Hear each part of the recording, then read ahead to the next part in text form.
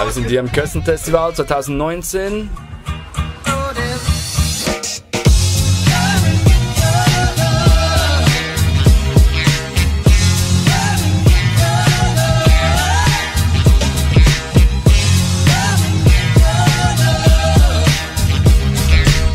Was denkst du über das Niveau vom Gleitschirmfliegen hier in Kössen?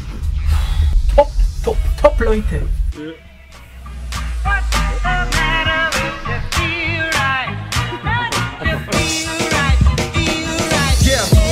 Gestochen mit dem Schilderbuch.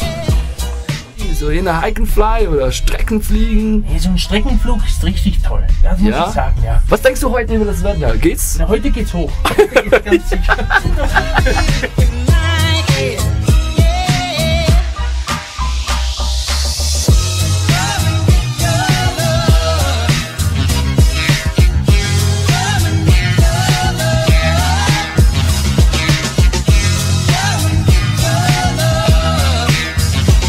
Servus und herzlich willkommen zurück zum Flieger TV. Dan Meier, wie lange fliegen Sie schon? Das ist schon lange her. 3 Monate.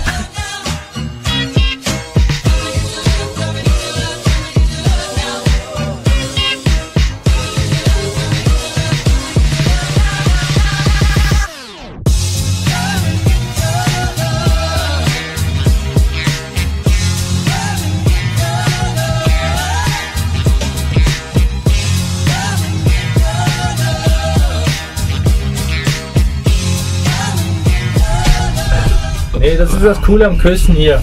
Das ist unter den Top 5 von der Welt, haben wir gehört gestern. Geht richtig ab. Wir haben, das Gute ist, es strömen alle Winde.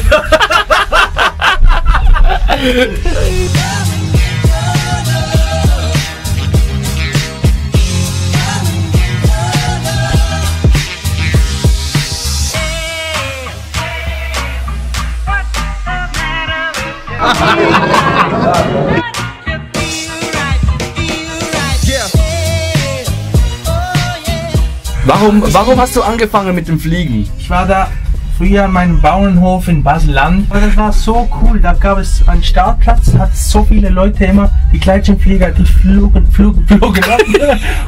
ab. Ich will doch auch fliegen wie ein Vogel, frei sein, die Welt spielen.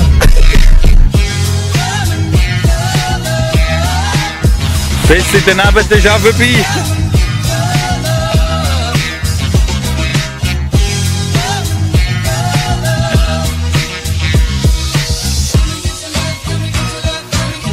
Was ist passiert, Alex? Schau, so.